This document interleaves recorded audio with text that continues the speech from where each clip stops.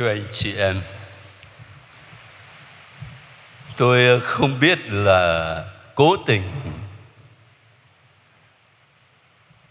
hay là tình cờ thôi mà Trung tâm Mục vụ chọn ngày lễ Đức Mẹ thăm viếng bà Elizabeth để làm lễ bế giảng năm học. Cái này phải hỏi ông cha giám đốc thì mới biết được.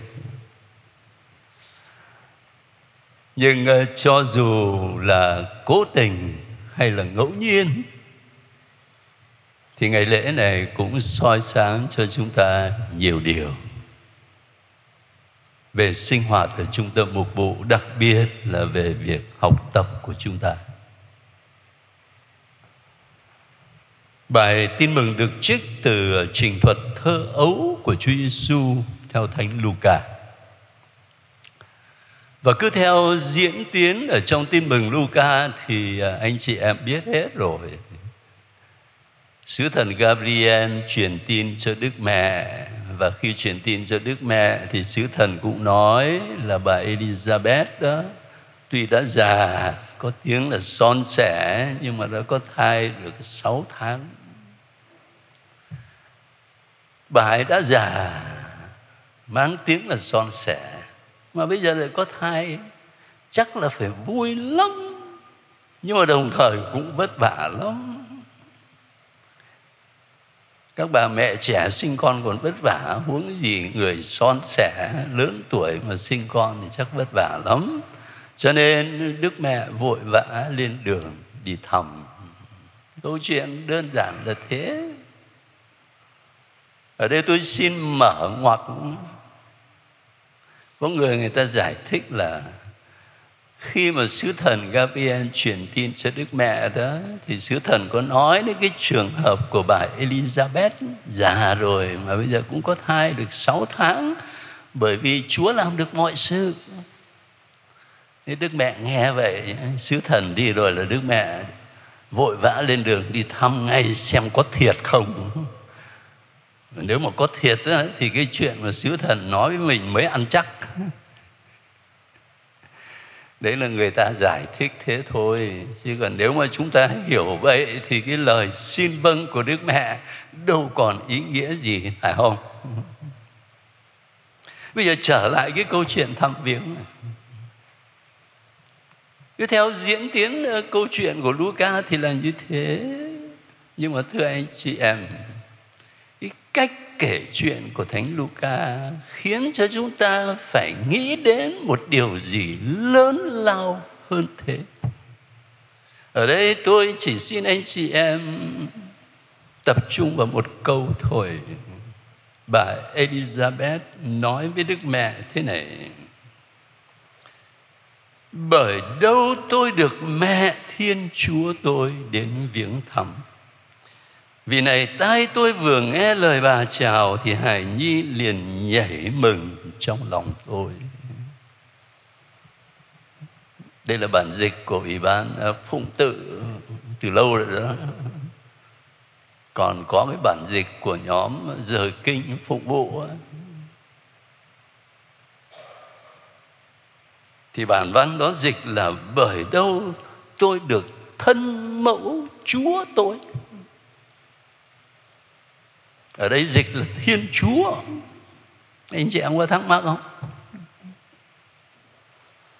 Cái từ Chúa ở trong tiếng Việt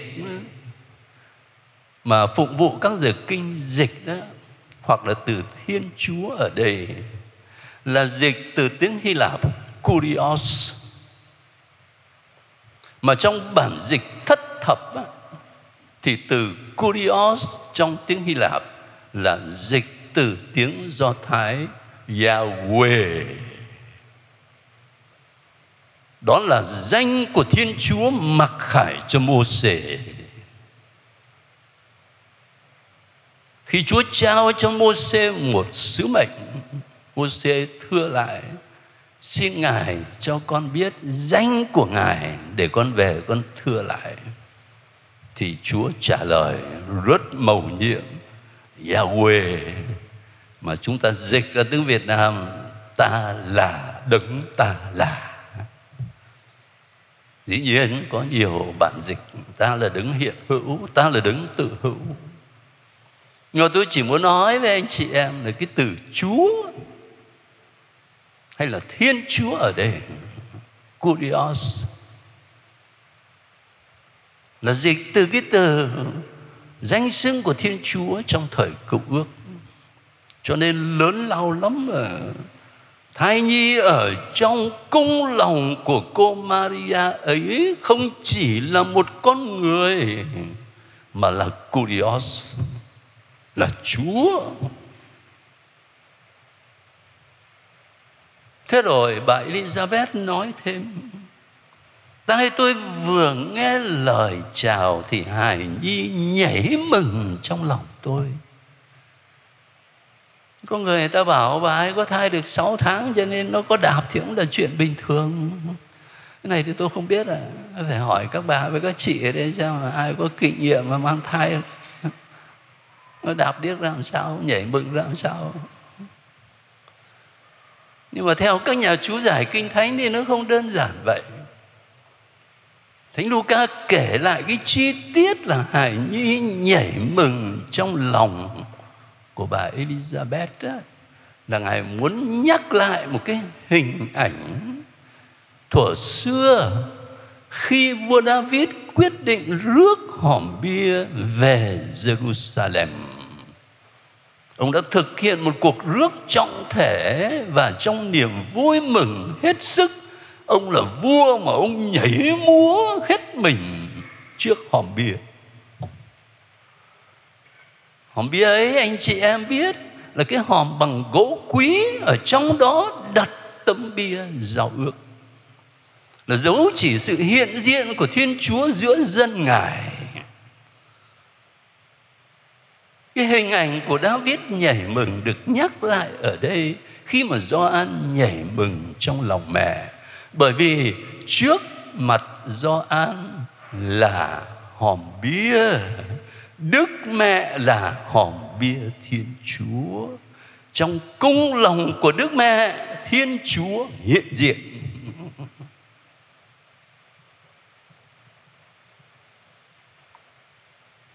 Một câu thôi, và chúng ta thấy cái cách kể chuyện của Luca cho mình thấy cái câu chuyện này nó mang một tầm vóc lớn lao lắm mà. Như vậy thì Đức Mẹ không chỉ là đến thăm bà Elizabeth để giúp đỡ trong lúc tuổi già, rất là tốt nhưng mà chưa đủ, mà là Đức Mẹ đem Chúa Giêsu đến cho gia đình của bà, và qua gia đình ấy là đến cho cả nhân loại. Và chúng ta có quyền suy nghĩ như vậy là bởi vì cùng với bài đọc tin mừng thì trong bài đọc thứ nhất đó, anh chị em nhớ không? Trích sách Sophonia câu đầu tiên là gì? Hỡi thiếu nữ Israel, hãy cất tiếng ca.